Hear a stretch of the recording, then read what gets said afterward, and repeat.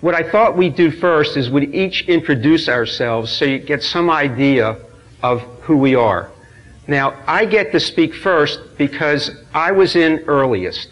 I was in Sierra Leone, and my wife hates me to talk about these years because it makes me seem older than I really am. But I walked out of college in 1963 in June, and 2 weeks later I went to Cornell and trained for 10 weeks for a teaching position in Sierra Leone.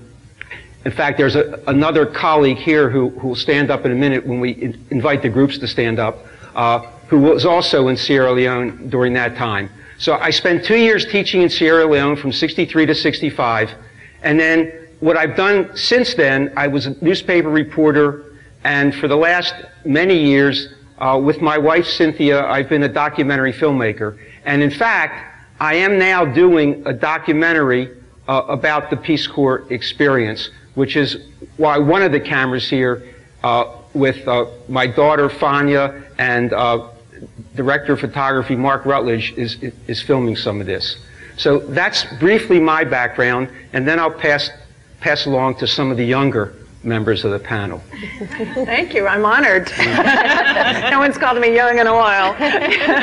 My name is Sharon Sugarek. I was a Peace Corps volunteer in the Gambia 1971 to 73, and like Allen, I graduated on May the 22nd, and on June the 18th, I got on an airplane and headed to DC, and 5 days later headed to the Gambia. Our program was actually the first in-country training program for the Gambia. Prior to that, everyone had trained in the United States. So we were an experiment in country and it was a terrific experience. Then I spent my career, when I came back from Peace Corps, working for Fortune 500 companies doing international marketing and business development that allowed me to travel all over the world and see some wonderful places and do some wonderful things and meet some fascinating people. And I've touched or been on 6 of the 7 continents. We didn't do business in Antarctica, so. And I was very, very fortunate at the end of my career to come back to Peace Corps. In 2002, I left the corporate world, came back to Peace Corps to serve as the country director for the Peace Corps program in Turkmenistan, which was just reopening after it had been suspended after the 9/11 events. Spent a couple of years in Turkmenistan getting that program back up and running and all of that, and then came back to Dallas, which is my home, to manage the Peace Corps recruiting office here in Dallas until December the 17th when I retired. And to the next young, lovely lady on my right. Kasalilio Mainko, Niwayo Karkarak, Ipachuan Sange, Eta Rodney Davis-Gilbert. It's a pleasure to be with you today. My name is Rodney Davis-Gilbert. I was a Peace Corps volunteer in 1983. I graduated from the University of Texas at Austin. Hook 'em horns to all of those out there. And immediately after, May 15th, I graduated and flew to Hawaii. And from Hawaii, went 10,000 miles into Micronesia, which is small islands. And once there, I was trained to teach English as a second language. I studied business, so management, both people and the buildings. But I transferred that knowledge to my Peace Corps experience. Once I completed my tour of duty there, my service, I returned home and to Dallas, Texas, and I became a Peace Corps recruiter. And during that time period, I had the opportunity to go to Washington, D.C., and to observe those who were going to be sent off to where the wall had come down. And so Sharon was one of our recruits out of the office at that time. After my time as a recruiter, sending over 300 people to various countries in the world, I became the director of Literacy Volunteers America Dallas, a nonprofit organization that was funded through the Dallas Public Library system. Then I met my wonderful husband, and we gave birth to 3 children, one of which is sitting in the audience, and I began to teach my own children. And from there, I went into the school system, Dallas Independent School District, and I'm currently a teacher at George Bannerman Dealey Montessori Academy. And that brings me here today. So thank you. Paula? I'm Paula Selzer. I was a Peace Corps volunteer in the Dominican Republic from 1990 to 1992. And I did not go into Peace Corps directly from college. I was involved with a program at Rutgers University that had a partnership with Peace Corps. So I did a year of coursework in public policy with an emphasis in international development, and then did 2 years of Peace Corps service. I was a community development worker in Peace Corps, and I was in a small community that was a suburb of the second largest city in the Dominican Republic, Santiago, and I was in a little town called Canca la Piedra. And after 2 years, I came back and was hired by the Environmental Protection Agency. I spent 13 years in Washington working in several different programs, and about 5 years ago I moved back to Dallas and continue to work for the Environmental Protection Agency as the Children's Environmental Health Coordinator for a 5-state region. Привет, меня зовут Jonathan Braddick. Hello, my name is Jonathan Braddick. I live in Ukraine with my fiance, who is here in the audience. I grew up in Plano with my mother and my sister. I graduated from Plano East Senior High School. I went to college at down in Sam Houston State, where I played collegiate football, and had graduated as a business management and marketing major. From there, I did apply my final semester and was accepted into the Peace Corps and left in early 2001 to Ukraine, where I spent the following year and a half working at a economic institute as a teacher. I had a English club, and I also taught business communications and business English, mainly to help the students who did speak English how to get jobs using their language. From then, after I returned, I worked for the North Texas Food Bank for 6.5 years, and now I work for the Texas Association for Home Care and Hospice in Austin. I telecommute, live here, and work here in Dallas. Okay, thank you. I'd be remiss if I didn't do something that the others have done. It begins like this: Kushebo, Audigodigo, Nisef, Awel. Does anyone know the translation for that? There's only one person in this room who would know that. At this time, I'd like to invite a colleague of mine to stand up before we ask others to stand. Is there anyone else here who served in Sierra Leone from 1963 to 65? I guess that would be me. Okay. Misef Awel.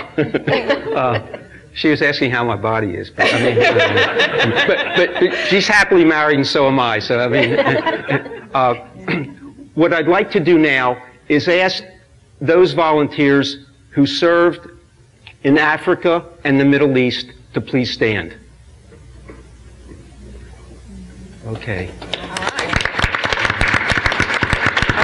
Hello. Asia and the Pacific Island. Cynthia, you didn't serve. Oh, someone in the back. Okay. Central and South America and the Caribbean. Oh, wow. Okay. And then Europe, Eastern Europe, and Central Asia. Oh. And finally, with this line of questioning, is there anyone among you who has applied to serve in the Peace Corps? Would you please stand if there's anybody here? Oh. Good luck. Before I ask some specific questions of the panelists, and then at some point invite all of you to ask questions, I'm going to ask Sharon to give you a little brief history of the Peace Corps. Well, Alan's given me quite a challenge. He said, summarize 50 years of the Peace Corps in 5 minutes. 4 minutes. Oh, 4. I'm in trouble. Okay. So what I'd like to do is just give you a little bit of a background. The Peace Corps is an independent federal agency that was established by President John F. Kennedy on March 1st, 1961, with the purpose of promoting world peace and friendship. The Peace Corps has 3 goals to support this mission. They are, first, to provide trained men and women to countries that request this assistance. The second goal is to promote an understanding of Americans on the part of people in the countries where Peace Corps volunteers serve.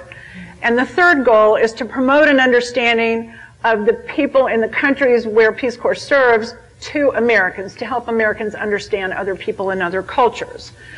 So these are the 3 goals of Peace Corps. They've been the goals throughout the entire period, and they remain as relevant today as they were when the agency was formulated in 1961. Over the last 50 years, over 200,000 Americans have served in the Peace Corps in 139 countries. Today, 8,600 volunteers serve around the world in 77 countries. About 40% of the volunteers are serving in Africa and the Middle East. About 30% serve in Latin America, Central America, and the Caribbean. About 20% serve in Eastern Europe and Central Asia, and about 10% serve in Asian countries in Asia and in the Pacific Islands. So it was interesting to see a few Africa volunteers and lots of Latin America volunteers, because normally you see a lot of Africa volunteers.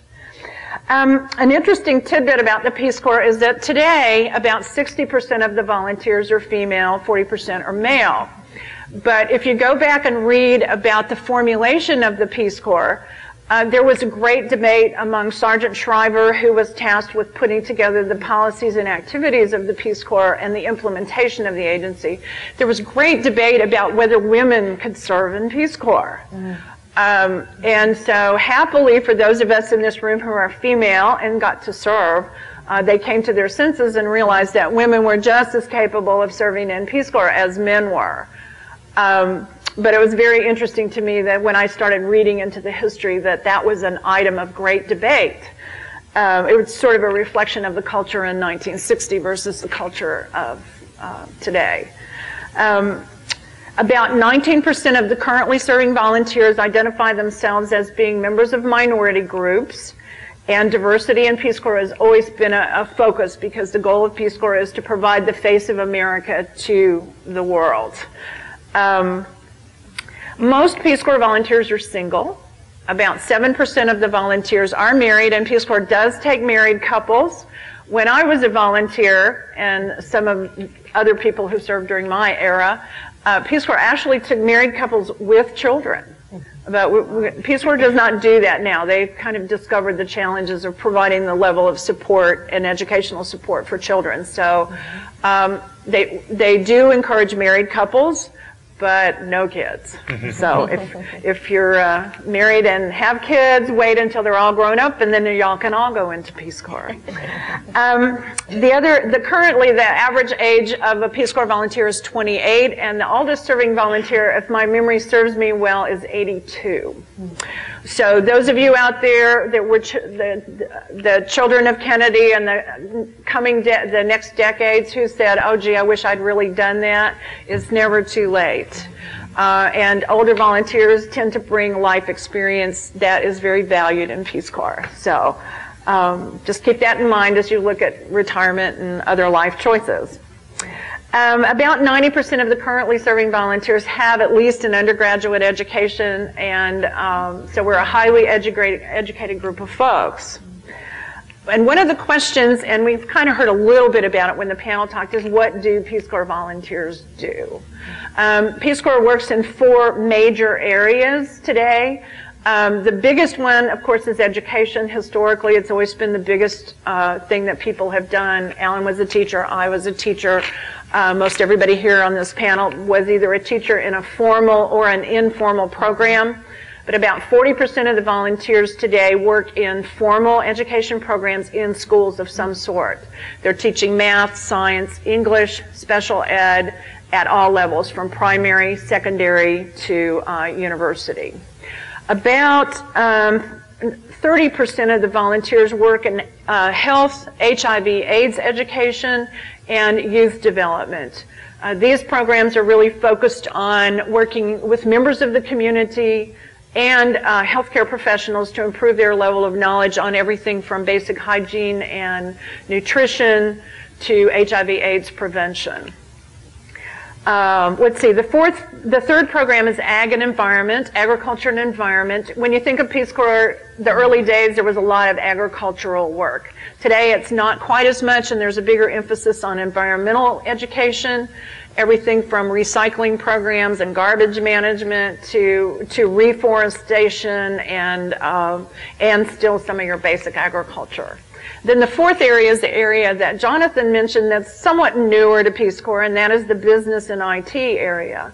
Now, historically, volunteers have worked with entrepreneurs or agricultural co-ops. Today, they teach in business schools, they work in co-ops, they work with municipal governments to support business development. So I think the message is that Peace Corps volunteers do a lot of different kinds of things, and the focus is really on helping the host country to resolve and work on the issues and problems that are most important to them. Thank you. Okay, here's how it began for me. Dear Frank. Frank was a really close friend of mine. It was winter of 1962-63. Dear Frank, I was eating lunch today at the fraternity house and got an unexpected call from my father. Boy, was he upset. I mean, I didn't use that term then, but I didn't think I should probably use the term. He got a letter from the Peace Corps in Washington asking him to answer some questions about me. Well, you would have thought I was planning on defecting to Russia. He told me he'd been reading terrible things in the newspaper about the Peace Corps, that I was a safe haven for draft dodgers, beatniks, homosexuals, and general misfits. He reminded me that he and my mother had not sent me to Williams College so I could go off to some cockamamie country in the middle of nowhere. That was, I'd say, 1962, 1963. I love my father, I love my mother, and I went anyway. Anybody else have an excerpt from something that they'd like to read? I actually found a page in my journal that I would told Allen I would actually be willing to share because it reflected a typical day of my life in the Gambia. I was a science teacher. I lived up country in a little village, and my secondary project was that I coached a girls basketball team, and in 1972, girls having a basketball team in the Gambia was just truly unheard of. And we arranged for a tournament up 200 miles upriver for the girls to go up and play, and the boys too, to have this sports day up there. So this is an excerpt from my journal, March the 20th, 1973. Well, we went to Georgetown. The lorry came at 11:30 on Friday. We finally got to Georgetown after 10 p.m. with many breakdowns on the way. We did well in sports. The girls won a trophy, and we came out second overall. So we did fine. Many of the kids came home with awards, and we finally came back yesterday on Monday because we couldn't get a lorry on Sunday at all. I was glad to get home, and it was good to visit with the RPCV in the area. Today, the kids discovered yesterday that I have a cobra living in my backyard. Hope we can kill it. It's a big one, 5 or 6 feet long. Well, I got to get to work. Okay. Why did you join? One of you should respond, except for Sharon, who'll wait a couple of minutes. I didn't know what I wanted to do after college. Actually, I have a story about that. I went to an interview my final semester to Palestine, Texas, and this is nothing against Palestine. This is nothing against the place I went to. I was interviewing for Walmart, And I had a great interview. You know, things were looking good, and I was driving on the way home, and I just felt bad. I didn't feel right. It didn't seem like something that I wanted to do. And even though everybody said, hey, you should, make sure you get the job, my mother, my father, get a job at the college. But that wasn't the feeling I had. And I was sitting, move forward a little bit, I was sitting with a friend of mine at Denny's, and we were talking, what should I do, what should I do? Well, AmeriCorps came up. Oh, AmeriCorps sounds great. I love this country, but I've never been outside of this country. And she mentioned Peace Corps, and I said, yes, Peace Corps. I didn't know anything about it really, but I knew kind of it and what it curtailed. And from then on, that's all I could focus on, Peace Corps. Jonathan actually progged my thoughts, because my experience was I call it serendipity. It was nearing the end of my senior year in college at UT, and I decided that I didn't think I wanted to follow the path that everyone else was going. In the School of Business at UT, you're very much encouraged to go through the interviewing process. And before I finished an exam and I went home, and I'm looking at my aunt who's sitting in the audience. She's going to be a part of my story, beginning and ending. And, and I just, in the middle of the night, drove home because I just had this feeling. And sat with my mom, and then she invited me before I returned to go with her. She was going to serve at the church. It was Sunshine Committee night or something. And I was the youngest person there in the back of the room, and in walked a woman. And Peace Corps was already on my mind and my thoughts. I saw a commercial while I was with my mom, so it was on my mind. And then in walked a woman, I don't know her name, and everyone went, oh, she's here.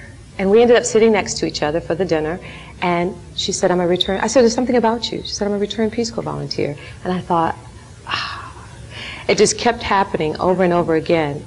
And then when I went through the rigorous interview process, just for the fun of it, because I'd already decided I was going to go into the Peace Corps, I began the process. I was interviewing with IBM and Procter & Gamble.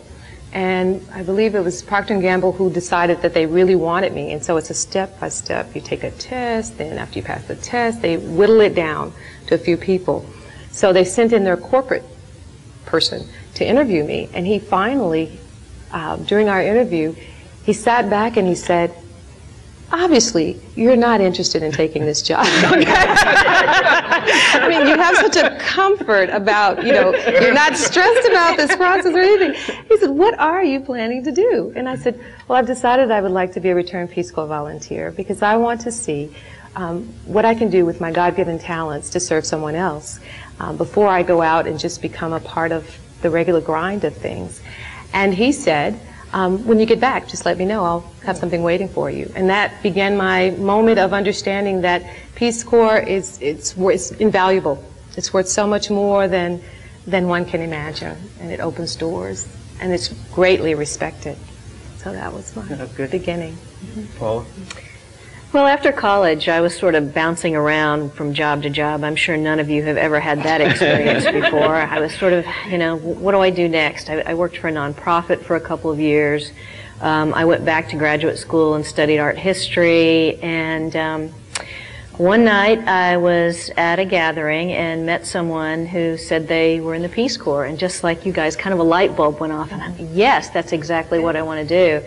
I had grown up in Dallas and went to the same church with all my friends, of course, the same high school with all my buddies. Even though, we lived in one of the largest cities in the country, I had a very, very limited scope of friends and experiences. And I just thought, I want to go see the world. I want to experience a different culture. I really would like to understand the United States from a different perspective.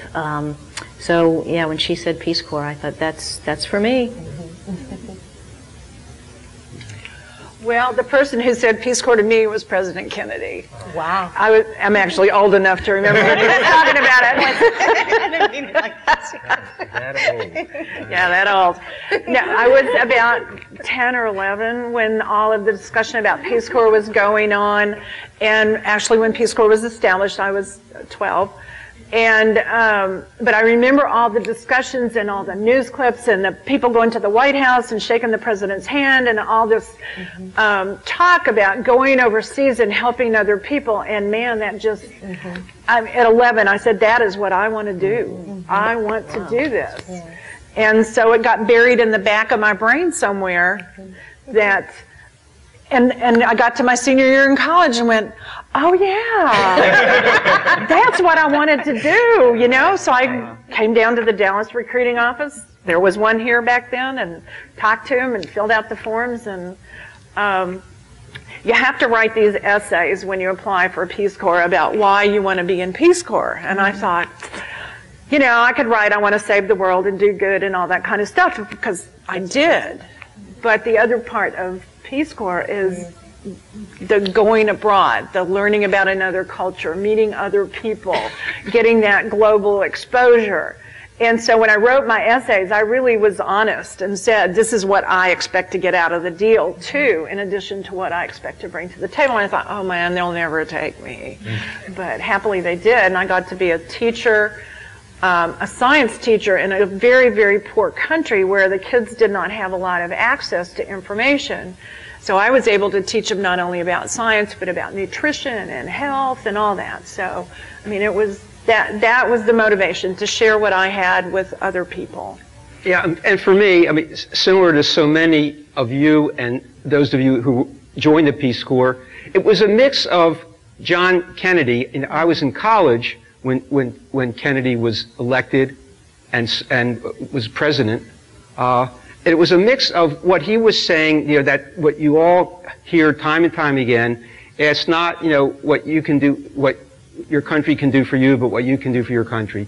And that resonated to me as a young adult. And it was a mix of that and the kind of incurable romantic in me, the idea of going off, you know, to foreign lands and experiencing this, not just traveling, you know, through Europe, but somehow going off and being able to kind of to serve, to do something that I thought would be meaningful was what motivated me. I don't know whether, did you train in country or? I was the first group to train in country, yeah. Well, Gay and I trained, you know, Gay is my colleague from Sierra Leone, trained at Cornell in '63.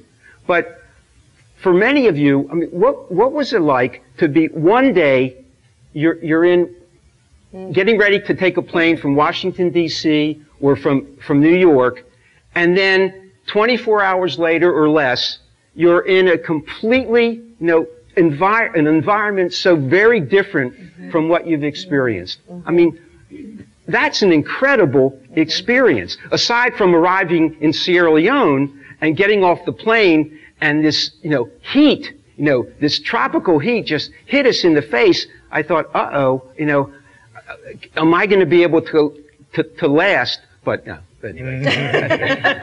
But so, let's talk a little bit about that. What it was like to suddenly be in a place very, very different from what you were used to. I can vividly remember when I first got off the plane, and we took a bus from the airport into where we were going to do our staging, and the amazing amount of trash in the Dominican Republic. I mean, as you take the bus from the airport, just both sides of the highway, plastic bottles, huge cartons, just amazing amount of trash. And I was thinking to myself, these people have a serious solid waste issue here. It's probably at that moment that I thought, I've got to go work for the Environmental Protection Agency. I can't be spending 2 years here in the Dominican Republic. I've got to go back. But it was quite an adjustment. Not only was there a lot of trash in the highways, but people would ride in public transportation and they'd eat their chicken and then they'd roll down the window and throw the trash out the window, you know, and we were all just horrified that they would do that.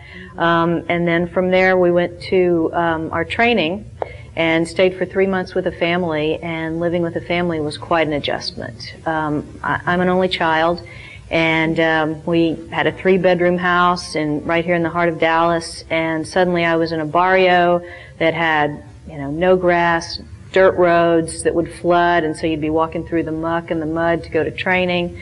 lived with a family that had 4 kids, a couple of dogs, a few cats, and other assorted little furry critters that would run around in the house, chickens. So that was quite an adjustment for me to come from Dallas and go into that sort of environment.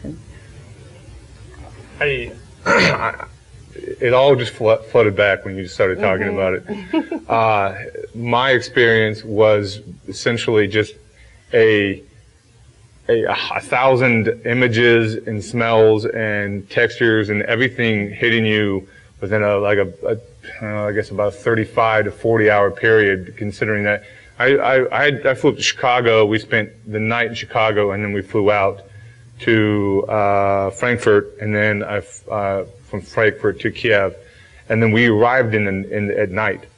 So I didn't see anything really. We went from the airport to the bus, and then we drove another 2.5 hours from the airport. And that's really where I picked this whole imagery up in my head. I remember I was very nervous because that night we were to meet our host families, and I had been the Peace Corps sends you tapes. When I was in, they would send you a tape of the language you were going to be in. So I received a couple of Ukrainian tapes, and so I put them on before I go to bed, and I listened to them and learn some of the language. I had no idea what I was saying because you don't really know until you hear someone who actually speaks the language how to pronounce things. And I can remember going, the one I wanted to make sure I said was, I'm pleased to meet you. And in Russian it's Rad vas vidit, but I had to say it in Ukrainian. I didn't know the Russian at the time. I would be switching to Ukrainian. So I was over and over in my head of the bus. I mean, in the roads. My gosh, the roads were bumpy. The bus we had a decent bus, but the whole imagery of that, and just and then we arrived at the train center, and when we walked in, there was a group like this, and they were all standing up, and they were all of our families, and they were all dressed with the shapkas, which are the big hats, and it was cold winter, and just I can see it in my head. It was just unbelievable. I thought, wow, I'm actually going to be living here, and my host father or family is out in the, I remember I was like looking, who's it going to be, who's it going to be?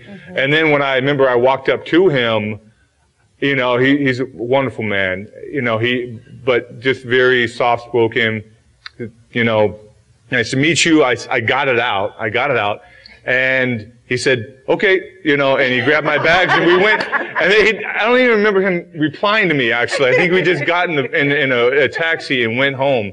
And the taxi ride was pretty much, silent, because he didn't speak any well, he knew a couple words, because they had Peace Corps volunteers there. So it was just that imagery was amazing. I think the first term that comes to mind is an assault on all the senses. But if I start from the beginning, again, I go back to my aunt, Barbara Record. I remember she and my mother drove me in the middle of the night to DFW Airport, because we had to be there very early for the flight. And I remember that it dawned on me that they thought they'd never see me again in their lives. Okay? Because they had this look on their face, Okay? And I thought I was going on the adventure of a lifetime, and I had no concept of the time span and what it meant to them. So as I looked at them, I thought, because someone asked me, I think my mom said, what is it that you want? Is there anything you want? And I thought, chocolate cake and milk. Because that's two things that I love, and I don't know that they're going to have it. And so, and so off my aunt went running to get the chocolate cake and the milk, and she found it that early at DFW Airport. And I sat and talked with my mom, and actually, it was time for me to get on the plane. So she almost missed me. Okay. But I got it, and that was my last time eating chocolate cake and milk for a long time. And then we landed we hopped from California and into Hawaii, so it was through the night. And all 60 of us from all over the United States came together for the first time. And that was a wonderful experience, because you don't often get a chance to experience the different cultures that we have here, at least during my time, in the United States. So we were all 60 together for pre-service, if you will, to do the things, the technical things, like get your shots and sign your paperwork. And we had a fun time. So then we got on the plane, probably after about a week, and we called it, my pictures would say Party in the Sky, because we were just, the plane was our plane. It's the only plane that goes there. Okay, okay. And so it was our plane. And I won't forget, we had to stop on a little island, and you could throw a rock to one side, or you could throw the rock to the other side. And I took a picture, and I remember them saying, after I had taken the picture, no pictures allowed. Okay. Because it was actually one of the islands where our military and warfare is produced there, and so there were tanks pointing at the plane. So of course I'm thinking, where am I going, right? So that's why I took the picture, because of the tanks. And then we hopped a few more islands, and we landed in the night on the island of Ponape, and the 60 of us were to disperse into the Micronesian islands.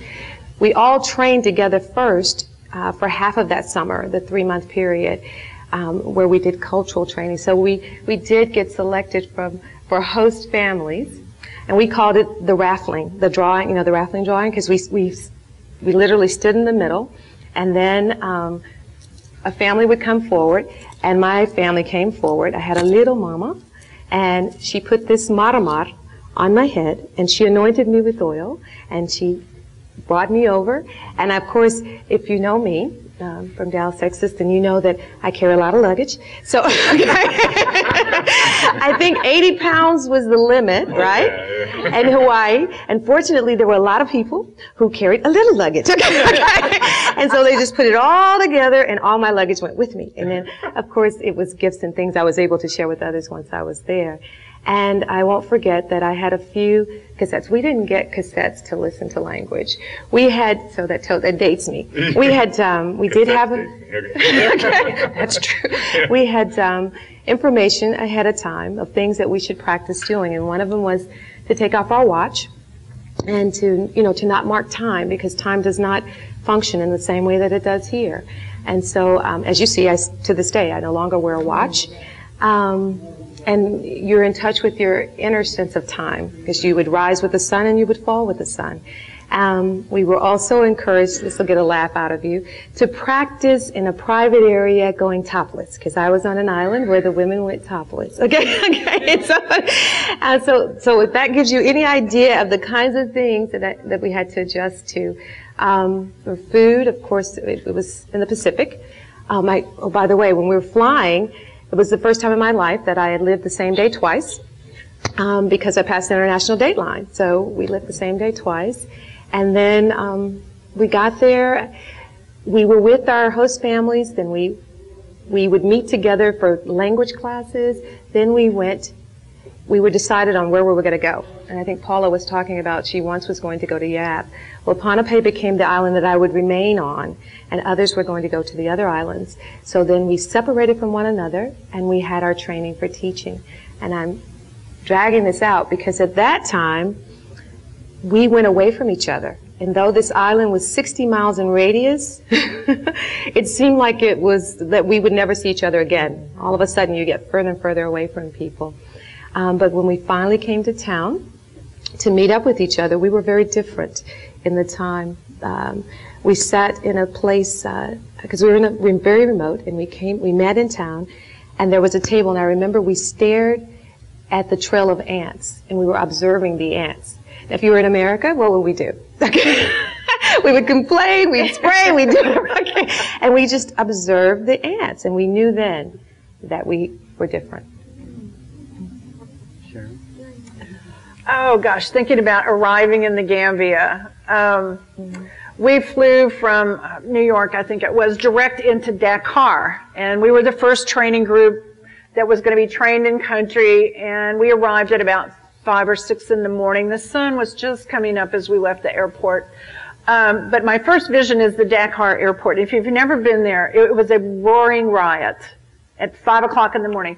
And the country director was this guy named Lloyd Kepferly, whom I'd never met, but short guy, kind of round, standing up on something going, "Don't let them take your luggage," because there were all these porters running around trying to grab your luggage so that they could earn money carting your luggage. So that's my first vision of of Africa is don't let them take your luggage. So you're kind of going, where's my luggage? Where's my luggage?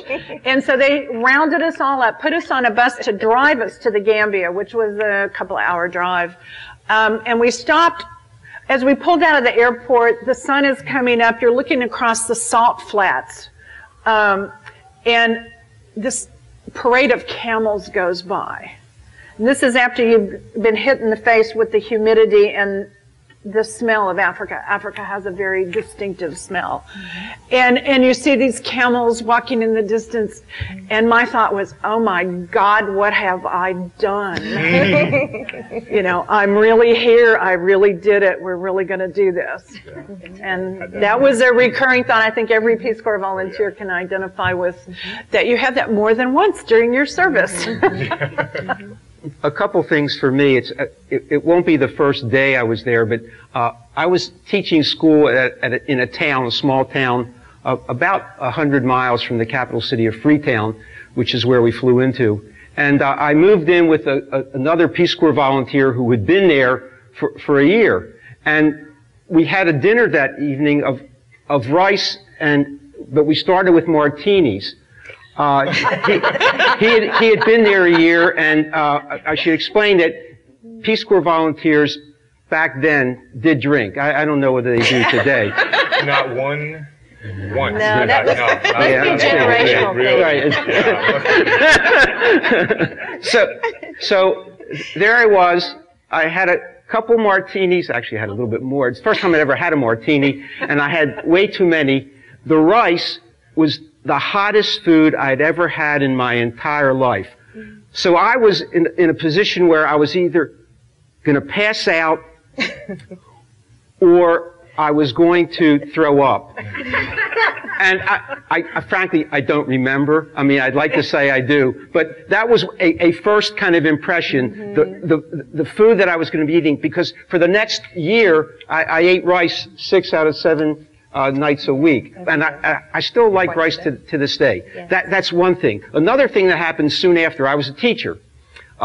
And I was one of the things I was teaching was tropical Africa in world history. So it came to a point early on when we were talking about, Western religions. So I was asking, I taught in a school that went from the 7th grade to what would be the 12th grade. And I remember vividly, I would ask the students about, okay, tell me a little bit about Islam. And many of them were Muslim, and they talked about Islam. I asked them about Christianity, and many of them were Christians, and they talked about Christianity. I need to preface this next comment. I'm Jewish. I said, well, who knows anything about Judaism and the Hebrews? And I remember David Fofana, a big guy, about maybe 6 feet, burly, got up in the back of the class. David must have been about 15 or 16, and he said, well, they were the ones who killed Christ. So there I am, Jewish, 2 months into my, Peace Corps service, having to kind of explain, that's not exactly true. So we spent the next couple weeks on a comparative religion. So that was one of those first experiences. Where we are now is at a point where I'd like to invite questions or comments from the floor. So whoever has a question, please go up to the microphone because it is being recorded and we need you to kind of step up to the microphone. I know this person. She's a close friend of mine. So how is your sex life now? Don't put that on the tape. What I'd like to ask, because as I think about the aspirations of how this program began and 50 years down the road, all of you can answer, or just a few, the single most important thing that you think the Peace Corps accomplished. And the second part of that would be the single most important thing that it may have failed to do as it set out in its goals. I'd like to take Paula. For me, I don't know if you can say the single most important thing that it accomplished as an organization. I don't know that I would address it that way, but I would say I think that one of the most important things that volunteers have been able to accomplish as they come back is positions of leadership in their community. You know, before I went into Peace Corps, I didn't really have much of a sense of what a leader should be or what a leader is. But after spending a couple of years doing community assessments, serving other people, I chose a career in public service, which would never have occurred to me otherwise. And if you go to the Peace Corps website, it says things about notable volunteers and how they're senators and congressmen and writers and professors and teachers, and it has notable volunteers, but it doesn't talk about the people who aren't necessarily notable with worldwide recognition or recognition within their community, but are recognized, you know, by their peers or by the people that they serve now. Because I think that we do bring back a sense of volunteerism and service, and I think that's probably one of the biggest things that Peace Corps has done for this country is put that level of volunteerism back into the communities in this country. I would say the second big contribution that individual volunteers have made and that Peace Corps as an organization has made is enhancing the understanding of who Americans are and what we're like among a lot of people all over the world. If you're the only American in a town or a village or whatever, everybody knows you. Everybody knows what you do. They know how you do it, when you do it, where you do it, and they form an opinion about Americans based on those one or two people that they meet. So even though volunteers may not recognize how broadly they have impacted people's opinions about America, they have had a very, very significant impact on countering some of those images that are broadcast on Santa Barbara and whatever the soap opera of the country is, that's how they form their picture of America. So I think that's also a very important contribution to the United States and to our image abroad as real people who genuinely care about others. Yep. Alan, if I may. Please. Somewhere it is written that America provides the opportunity for life, liberty, and the pursuit of happiness. And for me, as an African-American female that was born in 1965 at Parkland Hospital in Dallas, Texas, into the West Dallas projects, who would have thought that I would have come from a street named Fish Trap, going to the elementary school named Amelia Earhart, land on an island where it's believed that her plane crashed and she was never found. So Peace Corps accomplished giving each of its citizens an opportunity of a lifetime to share with others and to bring back home and to encourage others to do the same. How has it failed? That's a difficult question for me, but I think Paula's statement I could concur with, because there are thousands of Peace Corps volunteers who have touched many lives, and I think it's probably appropriate at this time to mention a gentleman, if he would stand. His name is Willie. I met him here today as we were getting started, and Willie told me that he was from Libya? Liberia, sorry. Of course I should know that. Liberia, okay. Liberia. And what he stated to me is very common for many Peace Corps volunteers. He said in 1974, a Peace Corps volunteer came to his village, and he was a houseboy there for him as he lived there. And after that experience, his Peace Corps volunteer completed his service in 2 years and returned to the United States. And then in 1986, I believe, approximately 10 years later, he welcomed Willie to the United States and assisted him in attaining his education. And so there, he roomed and boarded with him there. And then they have maintained a relationship that goes beyond anything. And I think Peace Corps has allowed us to be a global community. And so we appreciate your presence, Willie, because you are evidence of the things that we hoped we did. We touched the lives of many others. Thanks very much, and I think this is a very good event. Okay. I came to know about this event when I read the paper, the other paper last week, and I saw this gentleman named Mark Flick from this North Texas, now serving in Namibia with a group of young Namibians students. He's touching lives. Yes. Failure, I will not even dwell on failure of the Peace Corps. There's no failure to my eyes yet. America, as my sister mentioned, continue to portray her face to the world, the beacon of hope for many. So I standing here, a product of this topic. You talk about in Sierra Leone. Actually, I met this Peace Corps fellow in Sierra Leone at my secondary school, 74. And right now, of course, the Peace Corps fellow has retired. He's in Dayton, Ohio. That's where I live all my academic days before I transfer here to Texas to teach with Dallas County Community College. So yes, indeed, like me, there are many stories within Dallas here and beyond. So yes, the Peace Corps has accomplished many, and there's more to come.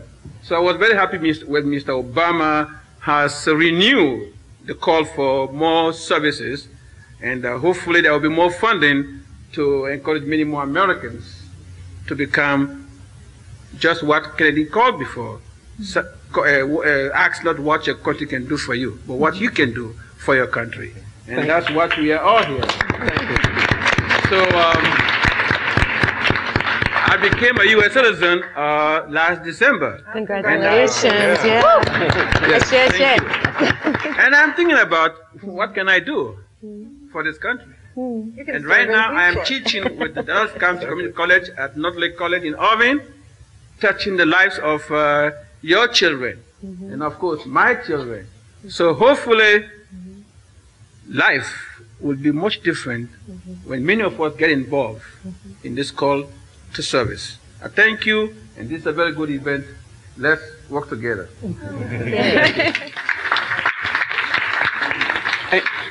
Any other questions? Would you step up to the microphone, please? The lady in the middle, I didn't catch your name. Oh. It's a girl with a guy's name. It's Rodney. Hey, Rodney. Hi. Hey, Rodney. Okay. I get, we're segregated or prejudiced when we go to other countries. Like, we become the minority. But some things you just said it resonated with me is I realized I was told very matter-of-factly by my group of Peace Corps volunteers. There were 46 of us in Slovakia. And they told me, Christine, most people that go to Peace Corps are of affluent families. And I'm like, okay. And all of a sudden I realized there was discrimination among our group. I wanted to know if any of you experienced that, whether by socioeconomically or anything like that, among your own Peace Corps volunteers. Very good question. What was your name? I'm sorry. It's Christy Ekman. Okay. Hi, Christy. Hi, Christy. Thank you for your question. I don't know that I personally thought it was discrimination.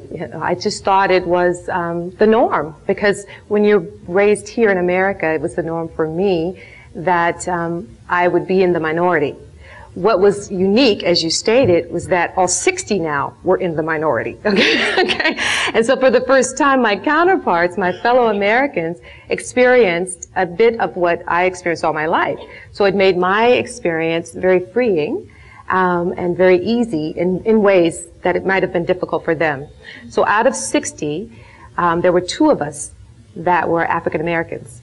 Sharon, a lot of Sharons around here. Sharon was from Atlanta, Georgia, and her father is the minister of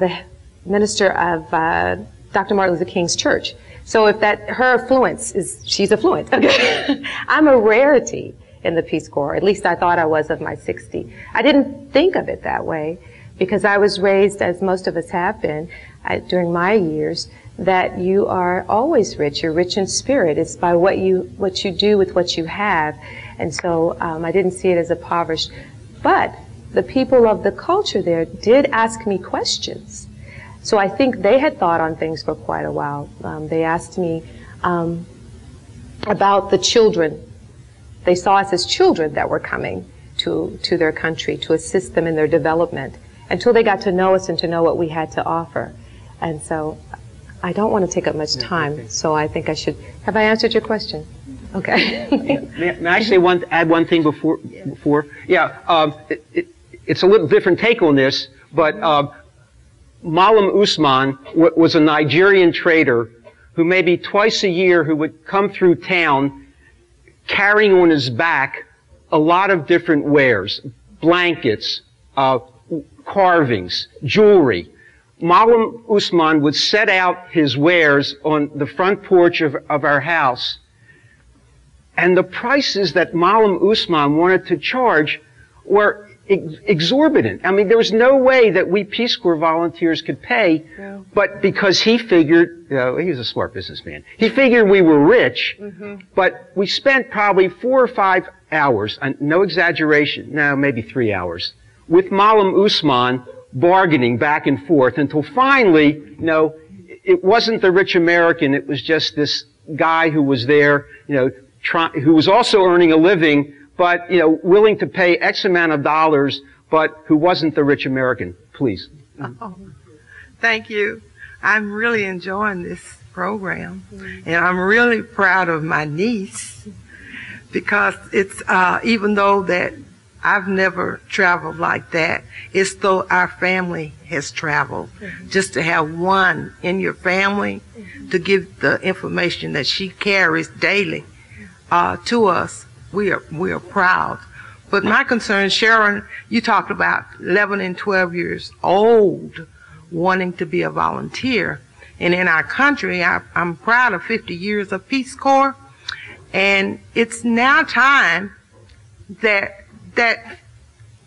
experience that you all have taught us in our country, that our children would grow up to want to be volunteers. Because a lot of our children want to be paid for everything, and we're going to have to take some of the things that they're talking about and establish that with our own culture in the United States, because I don't think we treat our own what you all treated people that were less fortunate.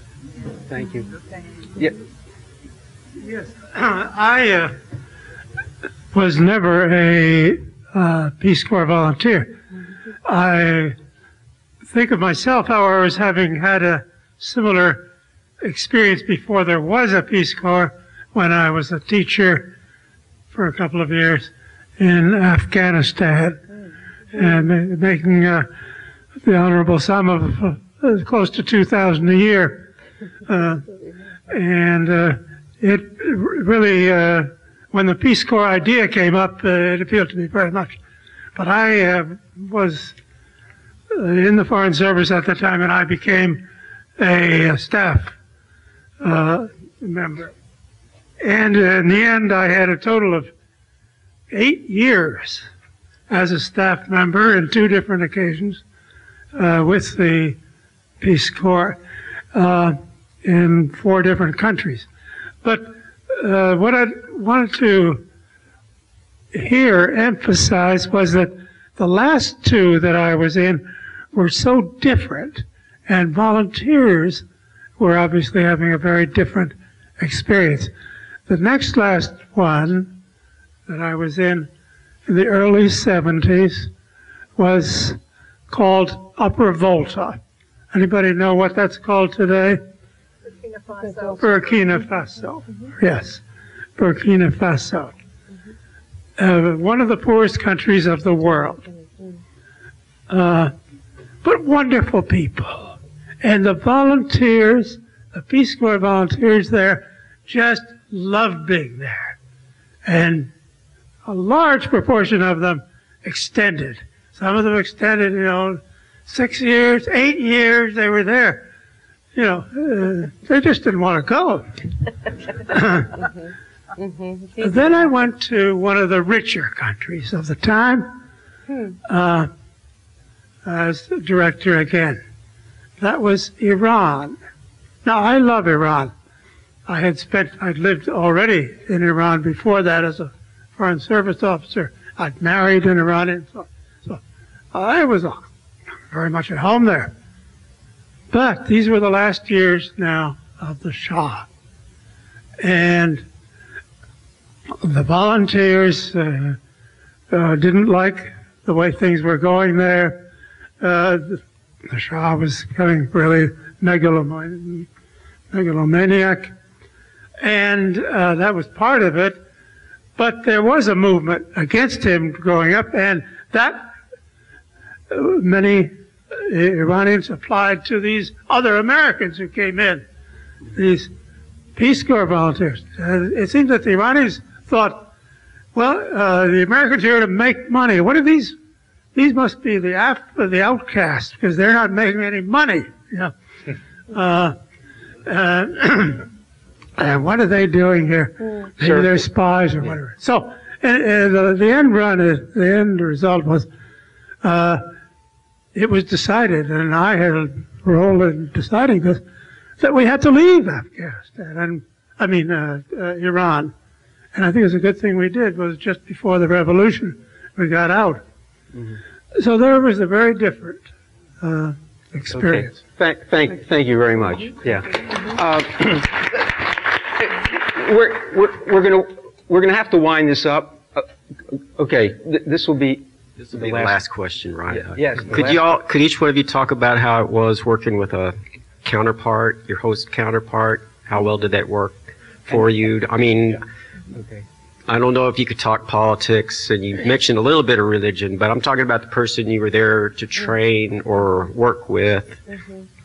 Yeah, we're going to have to keep it short, guys. Okay. So, okay. Yeah, I'll just make it real brief. It was the most challenging thing I possibly could have done in Peace Corps. The understanding of my counterpart was different, or for why I was there was different from what I thought. And it actually led me to actually leave Peace Corps a little early. He wanted me there as a way to kind of give him a pat on the back. It gave the institute that I worked at a prestige, and therefore students would go there. And what the end result was, I didn't get the kind of the classes and the structure that I was hoping I would get from them. I just looked at it as a challenge, and I tried my best and did what I could and worked around my counterpart, but it was certainly a challenge. And I had some challenges as well. My counterpart was the director of the local school district, and he had been put in place in that position by Trujillo and had been in that position for about 30 years, and there was a trust issue between the community and my counterpart. And so I gave it a try for about a year, and hopefully I did some good stuff with the local school district there by bringing in some textbooks and school desks and that type of thing. But the second year, I wound up transferring and worked for a USAID funded organization that did public awareness about AIDS and worked with local prostitutes. And so I worked with that organization, did some grant writing and training, and found it much more successful my second year. Go ahead.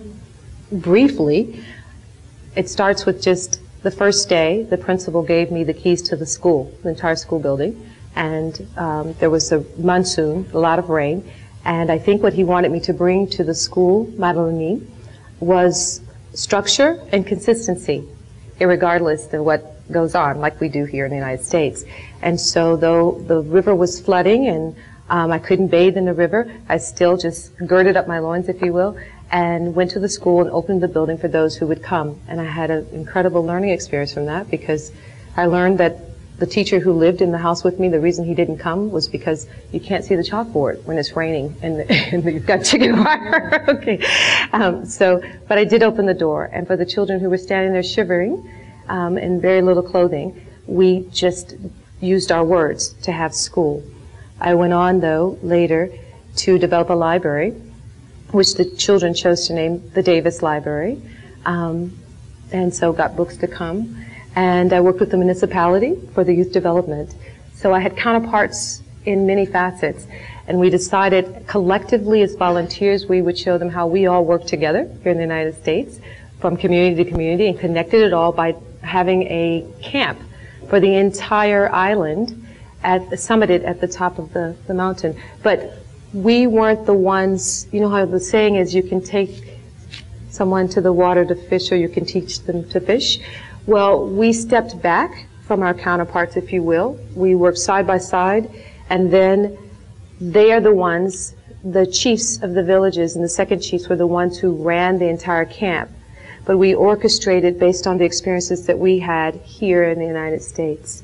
And I think it was a very successful experience that hopefully the library is continuing and other things as well. I'm going to wind this up. Let me say two important things that I think that we brought back. I can't speak for everybody, but there are 200,000 of us. But I think, for one thing, we brought a sensitivity to other cultures that so many Americans didn't have before this whole Peace Corps experience. There was a sensitivity to that. And the other, and maybe the most profound for me, was that one person can really make a difference. You know, a one-on-one relationship with an individual, you care about them, you're interested in them, and that you can make a difference in their lives. Okay.